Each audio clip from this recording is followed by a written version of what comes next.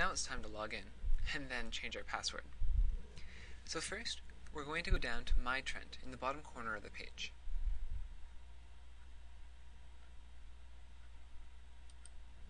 And then we'll go over to log in.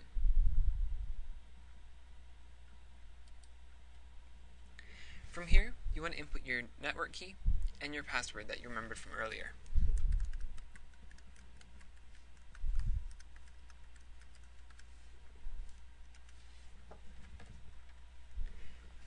Now you should get one of two pages. You'll either get the My Information and News portal, which gives you different bulletins, or the myProfile. If you're on the My News and Information, you're going to bring your mouse over to the side panel and click on myProfile. Now your screen should look like this.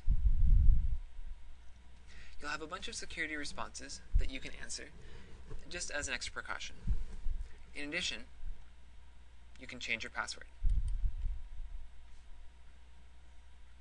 Just insert the old and the new password, confirming it, and click Submit. Now we're going to start registering for courses. We're going to scroll up and click on My Academic Record.